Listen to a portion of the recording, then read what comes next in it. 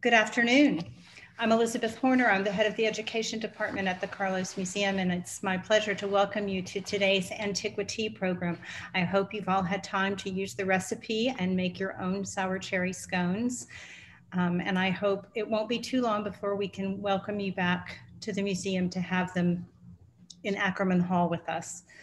Today, we are delighted to welcome Dr. Ruth Allen. She is the Carlos Museum's curator of Greek and Roman art.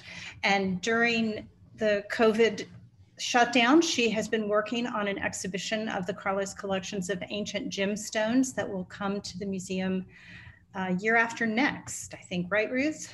And it will be a beautiful exhibition. But in addition to that, she's been participating in Emory's Arts and Social Justice Initiative, which is sponsored by the Ethics Center and the Center for Creativity in the Arts. And as part of this innovative project, she is co-teaching a university course with Cindy Patterson from Ancient Mediterranean Studies and the Atlanta playwright Calvin Ramsey. So some of the pieces that she'll be looking at with you today are her students are looking at that class as well. It's called Facing the Slave in Antiquity and in the Museum. She's also just recorded a short video about works in the Carlos collections that relate to the ancient roots of American democracy and the importance of every citizen using their vote to make their voice heard. So I will put a link to that talk in our chat today, and it will also be on the Carlos Museum website. I hope that all of you will use the Q&A function today to ask your questions of Ruth. I will feed them to her live and she can answer them live. And so Ruth, welcome and thank you. Thank you, Elizabeth. I hope you can all hear me okay. Just to echo Elizabeth, it's great to have so many of you joining us via Zoom. I hope some of you have made those scones. I don't have any, so if you want to, drop around, that would be fantastic. So as Elizabeth mentioned, I am Ruth Allen, the curator of Greek and Roman art here at the Carlos. And this afternoon, I am going to be discussing some of the themes that kind of have I've been exploring with my students in the course that I've been teaching this semester, specifically thinking about the ways in which Africa as a place and as an idea kind of is presented in the Greek and Roman imagination, as well as the ways in which people of African origin are depicted in Greek and Roman art. This is not going to be a comprehensive survey or overview of what is, of course, a vast and nuanced subject that, that ranges across genre, from caricature to portraiture, across media, from marble sculpture to engraved gemstones, such as the one that you see on the screen at the moment. And in content, from the representation of enslaved captives to the depiction of emperors. And I'm just showing you here two objects which are not in the Carlos collection, but two really kind of extraordinary portraits that survive to us from the Roman world. On the left, a marble portrait head of an Ethiopian youth called Memnon, who was a pupil of the Athenian millionaire politician and patron of the arts Herodes Atticus. And this head is in the Altes Museum in Berlin. And then on the right, this really amazing painted family portrait of the Emperor Septimius Severus, who came from the town of Leptis Magna in what we now call Libya. So instead of giving you a sort of an overview, I'm going to be focusing on 4 objects from the collection here at the Carlos that take us from Greece to Rome, and from the 5th century BCE to the turn of the 4th century CE. And the aim, first and foremost, really is to bring these objects to wider attention. They're small objects that are often perhaps easily overlooked in the gallery space. And so my hope is to kind of bring some historical context to these objects so that when you're next able to visit us, you will be able to kind of think about them and understand them in a different way. But what I'm in fact more concerned about, and I hope that we'll be able to discuss in the Q&A session at the end, is not so much the significance of these objects in their ancient context as their significance in today's context, in this time and place, at the Carlos Museum, at Emory University, in Atlanta, Georgia, in 2020. Because as more qualified scholars in this area of research than I have noted, this is of course a subject that not only asks us to recognize the diversity of the ancient Mediterranean world and to examine the ways in which that difference was evaluated, thought about and presented in AntiquiTEA, both positively and negatively, but also to question whether and how to apply contemporary thinking about race and racial prejudice to the classical past. And perhaps most crucially, to confront the ways in which many people's perception of the classical world today continues to foreground and at times to lionize an imagined and misunderstood whiteness that has been used to bolster theories of white supremacy. So there is a lot to unpack, but I'm going to start with a geography lesson and also with an object that I think reveals some of the challenges of iconography and also of language that getting to grips with Greek and Roman depictions of people of African origin can entail. So the first thing to keep in mind is the early Greek understanding of the landmass that we now call the continent of Africa was vague and shrouded in myth. And I'm showing you a map that's based on this kind of early Greek understanding of geography. The Greek term for the region as a whole, which is Libya, really only refers to the northeastern region of the continent.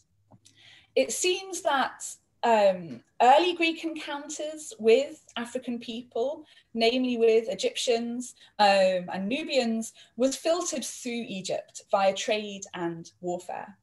So in the late 7th and early 6th centuries BCE, for example, Greek mercenaries from Ionia and Caria on the southwest coast of Anatolia of modern-day Turkey, fought under the Egyptian pharaohs Psamtik I and II in a campaign against the Kushite kingdom of Nubia, a region in what is today northern Sudan and southern Egypt.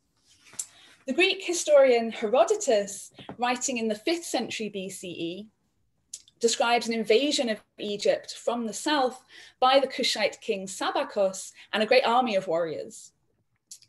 The Greek word that Herodotus uses for these people is aithiops, a compound word which is formed from the Greek aitho, which means I blaze or I burn, and the Greek ops, the word for face, which tends to be described as people with burnt or blazing faces, but really describes the appearance of a people whose skin the Greeks thought was darker than theirs because the land they lived in was hotter.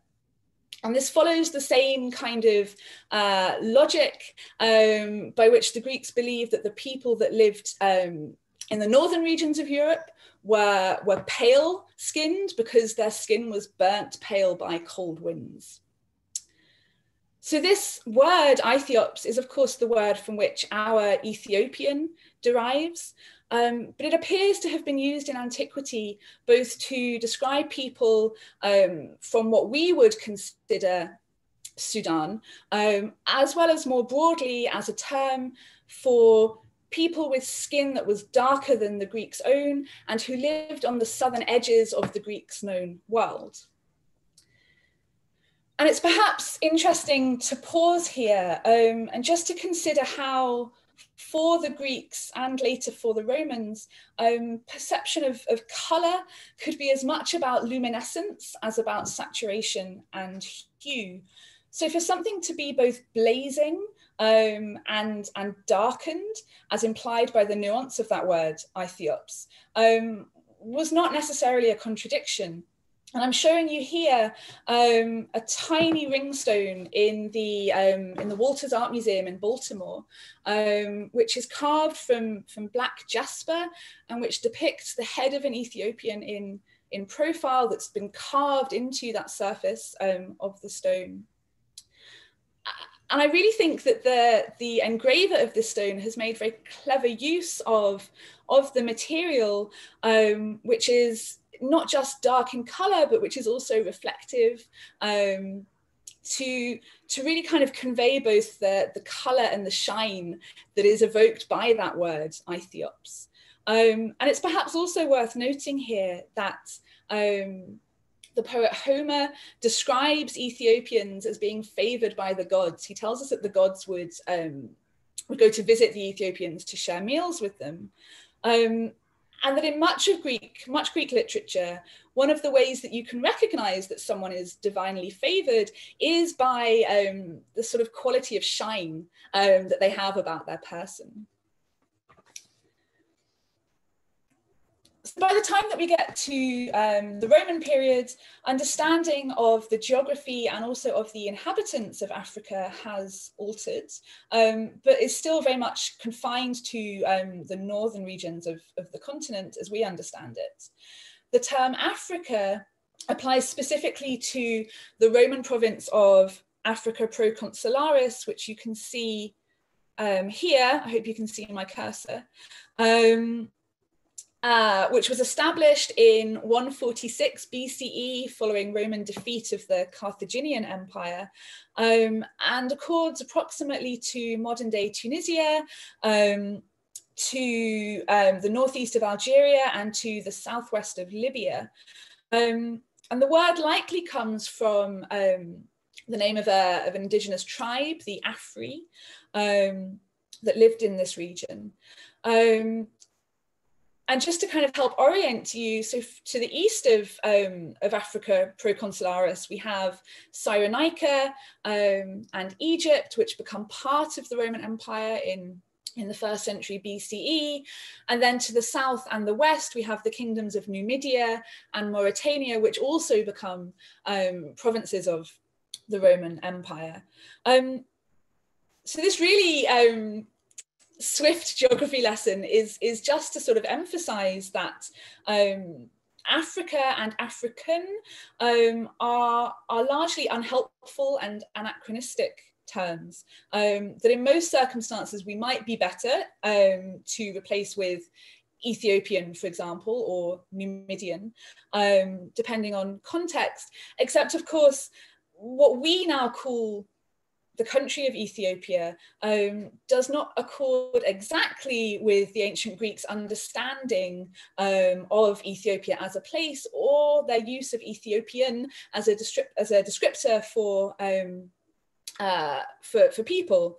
But what I think is kind of at risk by the imprecise use of these terms, or perhaps the generalized use of these terms, I think is well demonstrated by this object, which is in the Carlos collection. So this is a cornelian ringstone, in reality, not even 3/8 of an inch in height. And it's cornelian, this kind of wonderful orangey red color. And it's incised with the profile head of a woman wearing an elephant skin headdress. And perhaps you can make out the ear hanging down the back of her neck, and the tusks above her forehead, and the trunk which curves back over the crown of her head. this motif is not uncommon. It appears on other gems as well as on numerous coins. And it tends to be referred to by scholars either as a personification of Africa, as a personification of Libya, or a personification of Alexandria, a city in Egypt that was the capital of the Ptolemaic dynasty there. And when this particular gemstone was acquired by the Carlos, it was catalogued as a personification of Africa. But is that who it is? And is that the right word to use to describe this figure? So there are coins that exist, that were minted in the second half of the 1st century BCE, that show a profile head wearing an elephant skin headdress. And these were issued by Pompey the Great, who some of you may have heard of, the Roman general, enemy of Julius Caesar, and also by his supporters, including, in fact, kings of Numidia and Mauritania. And it's been suggested that this head depicts a personification of Africa as a geographic location. So if it does represent Africa, or more strictly that province, the Roman province of Africa, then really it's as much an emblem of Pompey's power in that region and the allegiance of neighboring kingdoms to his party, as it is a representation or a personification of a specific place. And over time, this particular motif that we see on these 3 coins is repeated. It's repeated on coins issued by various emperors. And over time, it does come to stand for Rome's imperial authority. And we do find examples that also have inscriptions that specifically identify this head, helpfully, as Africa, sometimes as Mauritania, and sometimes also as Alexandria. So does that help us with our gem? And is our gem indeed even depicting the same thing? I'm not sure. Pompey and the subsequent coins are actually drawing on a much earlier visual tradition of royal portraiture that begins with this coin on the top left of your screen, which was issued under Ptolemy I. Ptolemy, who became king of Egypt following the death of Alexander the Great and the division of Alexander's empire amongst his various generals. And this coin actually depicts Alexander, and we can see he again is wearing this elephant skin headdress, and this is an image that scholars agree is celebrating Alexander as conqueror of India, and that by issuing this on his coinage, this is also about Ptolemy kind of claiming legitimacy and authority via association with Alexander. And this motif is very quickly adopted by other kings of other kingdoms within the Hellenistic world, within what had been Alexander's empire. And it becomes a kind of general symbol of kingship. It's especially common on coins and on gems and on other objects that depict members of the Ptolemaic dynasties, so the ruling family that reign in Egypt down to the final decades of the 1st century BCE, with the rise of the Roman Empire. And I'm showing you at the bottom left here an impression that perhaps has been taken from a gemstone. So if you can imagine these stones that are carved with an image that's incised into the surface, that are then pressed into a lump of clay, leaving an image in relief. And we can see a portrait head here of a Ptolemaic king, again, wearing that elephant headdress. And then the object on the right of your screen is this really extraordinary silver dish that was discovered in the villa at Boscoriale in Italy, which was destroyed like Pompeii following the eruption of Vesuvius. And this depicts Cleopatra Selene, who was a Ptolemaic princess, daughter of Mark Antony and Cleopatra, and wife of King Juba II of Mauritania and Numidia. And I think that the Carlos gem, specifically in terms of the position of the trunk, is closer to some of these images than it is to the Roman coins. And that distinctive hairstyle that we see with these ringlets is also characteristic of depictions of Ptolemaic queens. So is this a personification of Africa and therefore an expression of Roman conquest and empire? Or is it a depiction of a Ptolemaic, perhaps a Numidian queen? Given Rome's absorption of these kingdoms, of course, it could be both. And I don't have an answer yet. But either way, it reminds us that we cannot assume an easy or generic category of Africa or African when we're talking about depictions from the Greek and Roman worlds. So moving on, but also backwards in time, to this object, which is the earliest piece from the collection that we're going to be discussing today, and really kind of allows us to get into this issue of the representation of ethnicities. This is a type of vessel known as a lekithos, which was used for storing oil. This piece was made in Athens in around 430 BCE. And this type of vessel, when we find it decorated with this very distinctive white background, using a technique known as white ground, was specifically used in funerary contexts. So they were used in rituals where offerings of oil would be made at the graveside. And because of this, we often find these vessels decorated with relevant funerary imagery. And so that's the case with the Carlos example. And I'm showing you a kind of split screen with images of both sides of the vase. So what we have is the depiction of two women approaching a grave monument at the center of the scene.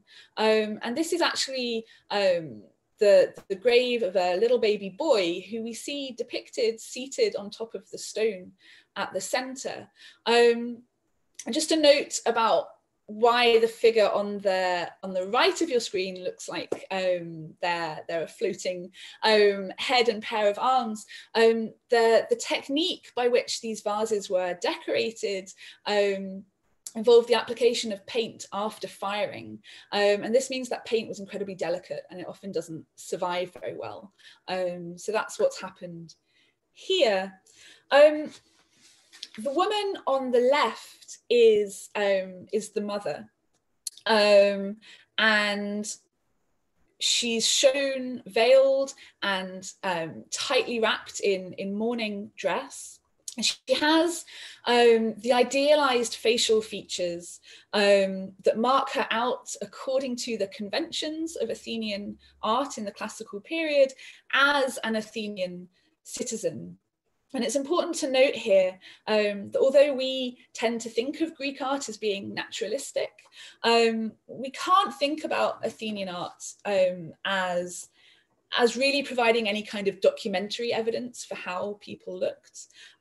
These are generic images that give us access to a kind of ideology that is expressed through the representation of standardized physical characteristics. And this is demonstrated when we look at the figure on the right, who differs from the woman on the left in a number of ways. Firstly, her distinctive cropped hairstyle, which we can see is quite different from the way that this woman's hair has been pulled back. This is a common indicator in Athenian art of enslaved status, as is the fact that she is shown laboring. She's carrying a heavy basket that, even though we only have the shoulders and the head surviving, we can see that she's stooping forward under the weight of, and this basket would have contained offerings for the tomb. So she's carrying this heavy object while the woman on the other side looks on.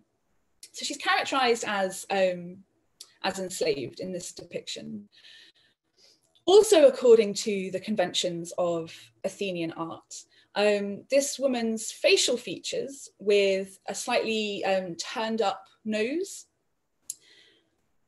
suggest that she is Ethiopian. And we can compare her to other depictions on classical Athenian vases that show myths that take place in the land of Ethiopia. So this is a depiction of the Ethiopian princess Andromeda, who, as we all know, is chained to a rock, is a sacrifice to a sea serpent, only to be rescued by Perseus. And then here, a depiction of the Ethiopian king Memnon, who, according to Homer, fights with the Trojans during the Trojan War. Now, being Ethiopian in Athens was not synonymous with being enslaved, nor were depictions of enslaved people always also depictions of Ethiopians. Most enslaved people in Athens seem to have been from Thrace, a region around the Black Sea, and Asia Minor, modern Turkey. And we know this from surviving inscriptions from tombstones, as well as from the literary record. There also doesn't appear to have been prejudice based on skin color. In fact, Herodotus tells us that the Ethiopians were the tallest and the most beautiful of people, and Memnon is described as being nearly an equal to Achilles, who is the ultimate Greek hero. But I think we can see in some of these images the establishment of a visual and therefore also of a cultural hierarchy that is predicated on physical difference, which means that Memnon, as he is shown here, does not look like his fellow Ethiopian warriors.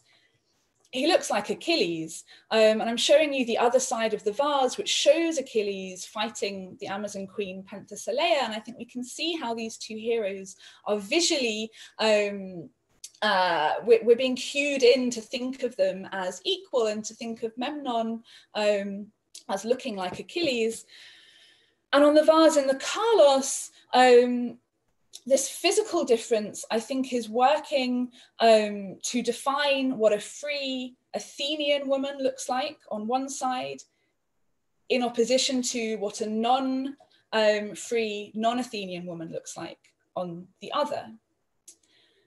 But because I'm always looking for evidence of subversion, I like to think that the painter of this vase has deliberately shown the baby boy not looking at his mother, but looking at the enslaved woman that's approaching him. We know that for Athens' wealthiest citizens, childcare was typically provided by wet nurses who were enslaved. And again, from the evidence, seem for the most part to have been Thracian.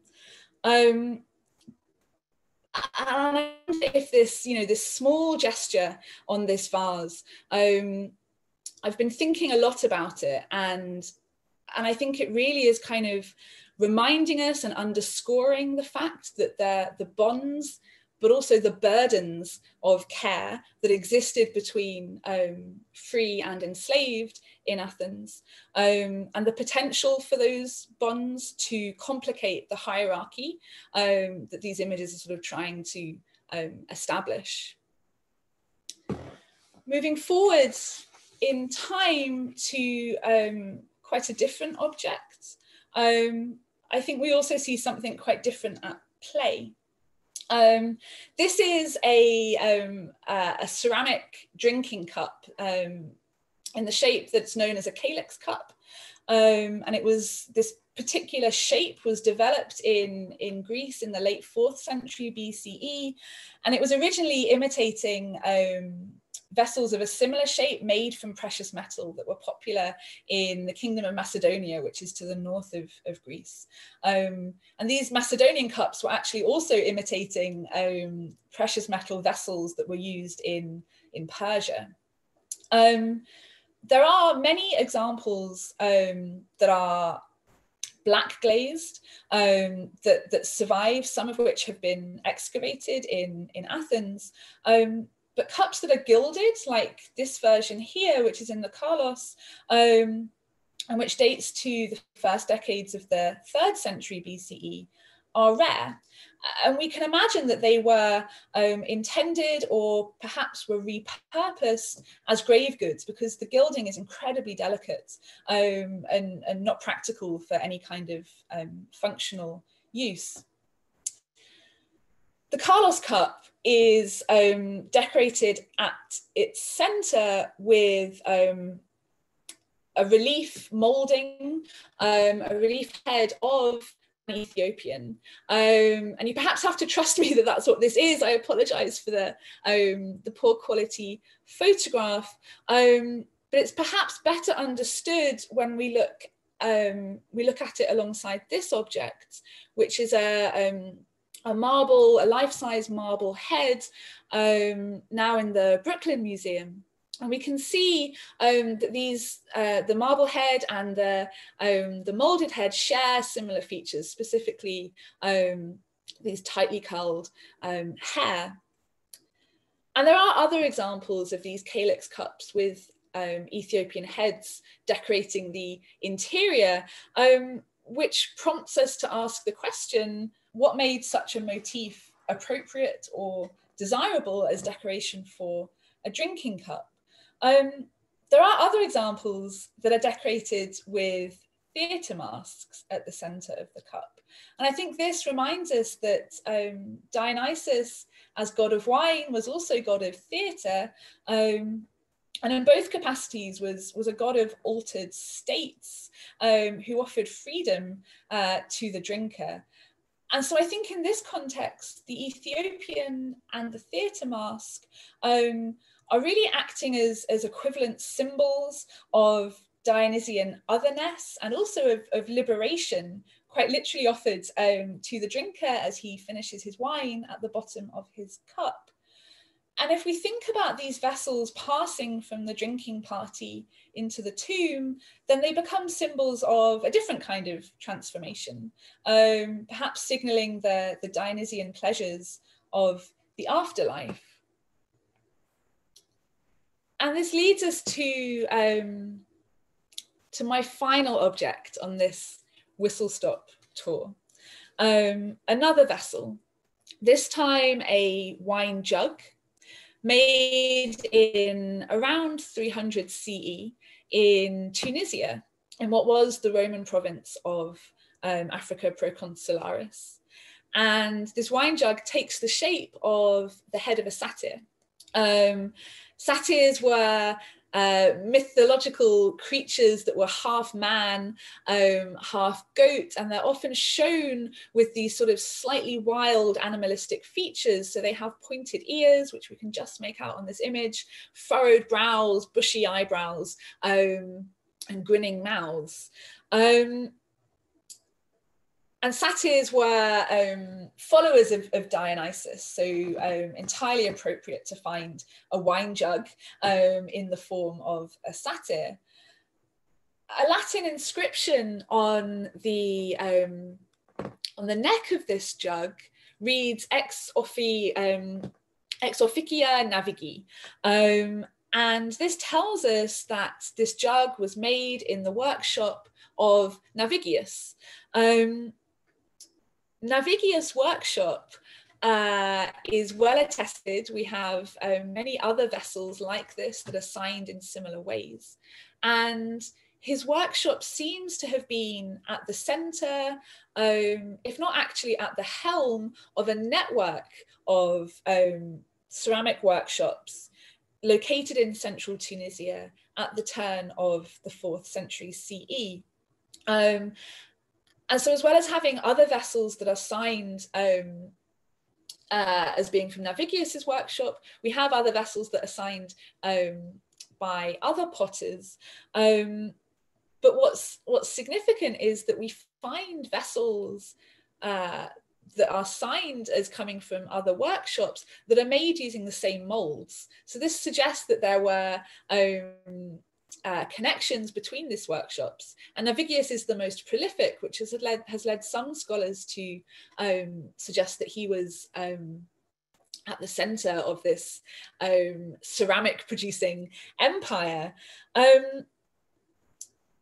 Almost all of these head vessels have been found in Tunisia, in modern Tunisia, and this suggests that they were serving a primarily local market.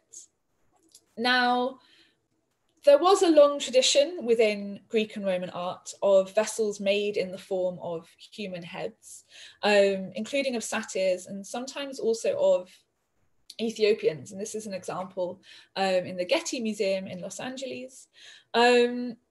And these vessels were used in a particular context in the symposium, which was an all-male aristocratic drinking party that really was a kind of fundamental cultural practice in the Greek world, and that continues under the Roman Empire in the form of the banquet. So we might assume that these head vases that are being made in Tunisia were also primarily for serving wine, in which context, as I mentioned, the satyr was an entirely appropriate subject, and that these objects therefore demonstrate the kind of process of Romanization, whereby local elites are sort of adopting banqueting as a kind of mainstream Roman cultural practice. But I'm not sure it's so easy as that. In terms of style, these head vases are distinctively North African. What's significant is that of those that have been found in North Africa, they were all found in graves. And I think this encourages us to look for slightly different interpretations. Indeed, although we don't know the identity of Navigius or of the potters that worked for him, we must surely assume that some, if not all of them, were local. And we can presumably also say the same for his clientele. So this vase, I think, actually gives us access to a local agency and to a local way of looking. And so although it may be that the popularity of these head vases has to do with the willing uptake of Roman culture, they may have stood for something else. And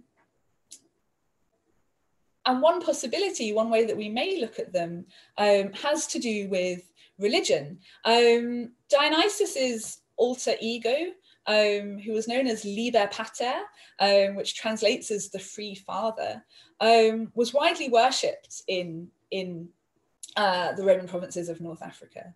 And he was worshipped as a version of a local deity called Shadrapha, who was a healing god and patron of the city of Lepkis Magna. And we know that Septimius Severus, who we saw at the start of this talk, who was from Lepkis Magna, when he became emperor, he inaugurated his reign in Rome with an athletic competition that was held in honor of Liber Shadrapha. So to North African eyes, these vessels, buried in tombs as markers perhaps of hope for a happy afterlife, may have had nothing to do with Rome at all. They may have spoken to a local identity.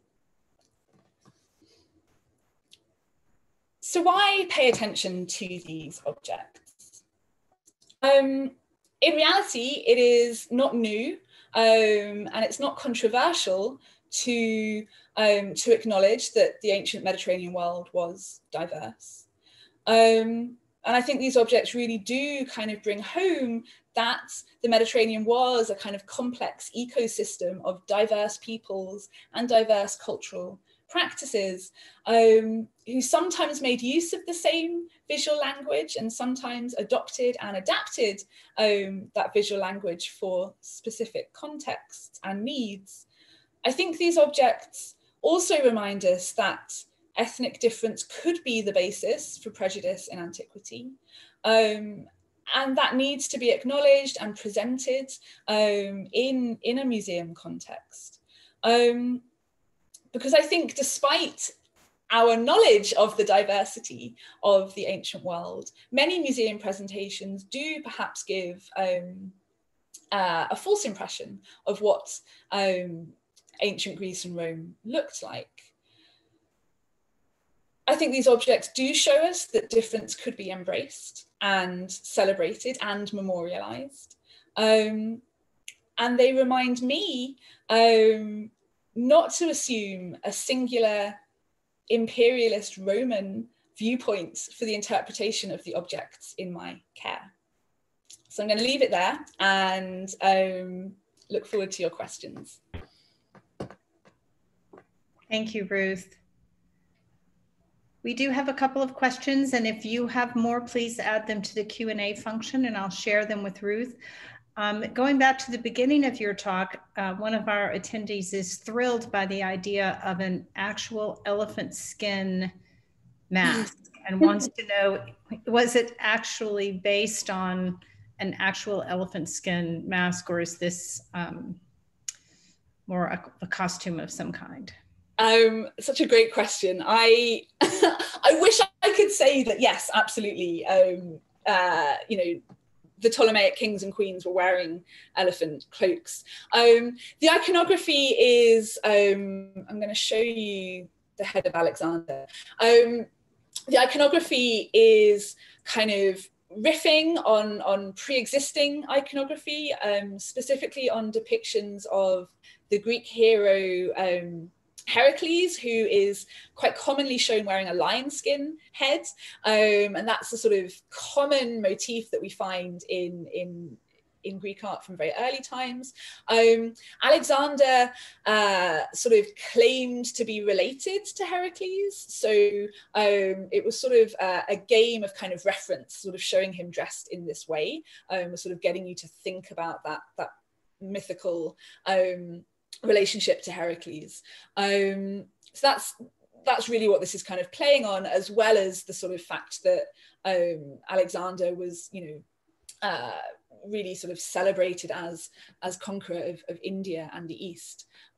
So I don't think they were wearing elephant skin headdresses in real life, but maybe someone else knows differently. Who knows? We have another question, someone who must be familiar with the Carlos and our wonderful Parsons Conservation Lab and our conservation staff, because they ask if there have been imaging tests done on the lekythos, and did the test reveal any more of the original design? And then also, do we know if these vessels were created for specific people, for specific situations, or are they more of a template? Two really good questions. I may be wrong. I don't think that we have used RTI or XRF on that vase, and that's something that we definitely should do. But I may be wrong in that. There's a lot of kind of debate about the sort of the bespoke commissioning of these vessels, and also about whether these vessels kind of are catering to an elite class or to a sort of slightly lower social class. There's much discussion about how these vessels, painted vessels, relate to more costly metal vessels.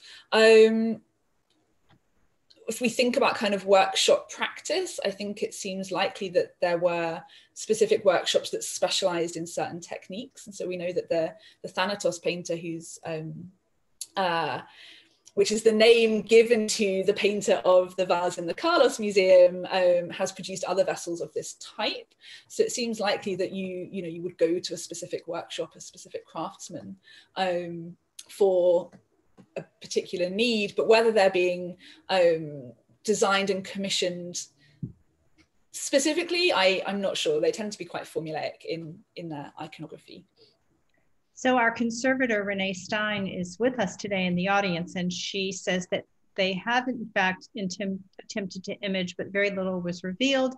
Yeah. The pigments are likely organic and are not readily detected by elemental analysis. So thank you, Renee. Thank you, Renee. Another question, do we know much about the painting of statues of Ethiopians? Right, it's a good question. I mean, we can see from this example in the Brooklyn Museum that, artists could think about the color value of the materials that they were using. So we do find examples of marble sculpture where a particular type of marble has been selected that's appropriate to the depiction, which I think this demonstrates really nicely. Just whizzing back to our depiction of Memnon. Of course, we know that ancient sculpture was painted, and this can be revealed by various kind of imaging techniques. And we know also that marble could be varnished, could be given a kind of surface gloss that might sort of add tints to areas of flesh. I don't know if the Berlin head has been looked at in that way. And I think it would certainly be interesting to know, but we can see just by comparing it to the Severan Tondo, this depiction of Septimius Severus, that sensitivity to skin tone could definitely be represented and could be shown quite comfortably as being different. His skin tone is different to his wife and to his sons here. Another person asks if you can say anything about depictions in Greek and Roman literature and drama of particular ethnic groups.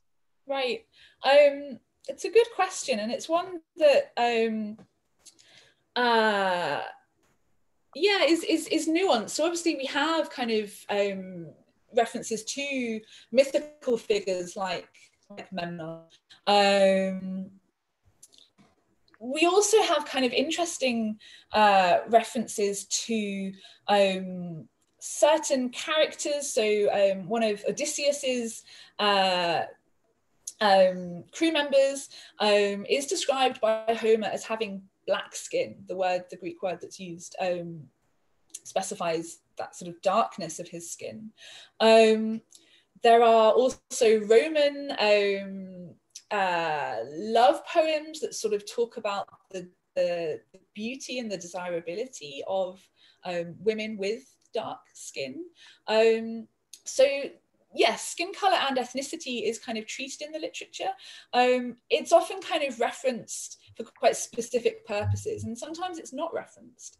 So I think there's not one kind of binary, as it were. There's not one kind of hard and fast rule.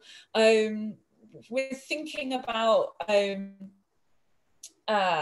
ways in which enslaved people are talked about in classical literature. Sometimes they're characterized by their ethnicity. More often they're sort of they're presented in a way that kind of emphasizes their difference. And one of those differences might be ethnicity, but not always. So I think there's nuance and there's selectivity about that, I think. So there's a very broad question, large question, I think. Large question, bigger than our topic today, but I know that it's something that you're thinking about a lot. And if you could just share some of your thoughts. The question is, how do we correct the whiteness that perpetuates Greek and Roman art in the field of classics? No small topic. A very big topic. Well, I think, you know, I think there are many ways of approaching that issue, and I also sort of want to say that actually that issue is being confronted and talked about by many scholars, and being done in a way, you know, by many that are doing really kind of important work on this topic. I think one obvious approach is to do things like this, is to sort of draw attention to objects which often get kind of left out of you know, standard textbooks, let's say, on Greek and Roman art, that perhaps have more of a academic or esoteric kind of appeal, or being worked on in quite niche areas. I think we, you know, in the museum world, have to be mindful of how we talk about these objects, and of how we sort of nuance the both the sort of the visual and the material reality of the ancient world, but also to acknowledge sort of the ways in which the long history of collecting and of studying these objects has kind of led to this misunderstanding, on the one hand, that you know, classical sculpture was white, and that is an accident of time, that many of the pigments don't survive. It's an accident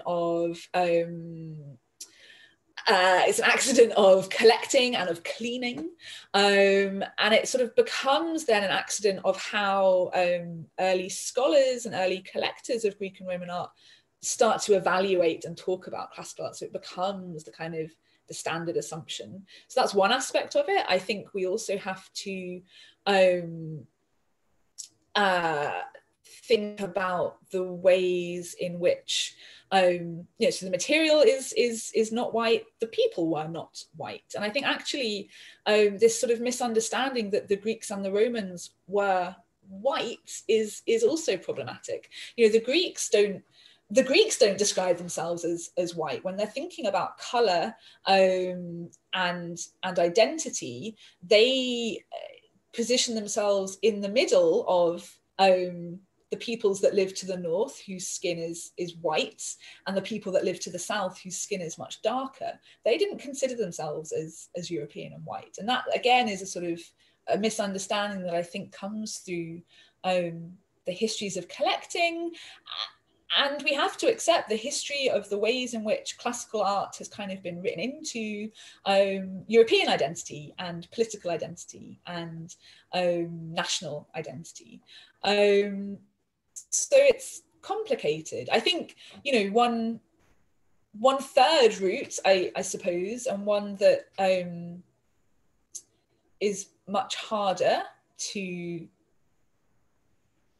bring about, and perhaps is much harder to think about in the confines of this talk. But I think we have to think about the study of classics, you know, and it is a discipline that is by and large, speaking from my own experience in the UK, it's taught in private schools. It tends to be, you know, predominated by white students, and I think that's something else that we have to kind of consider. You know, who is this subject for, I suppose.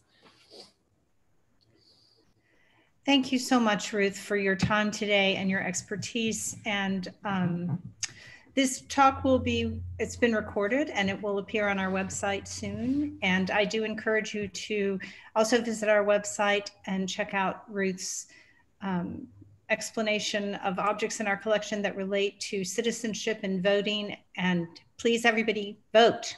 Thank you so much. Bye-bye. Thank you.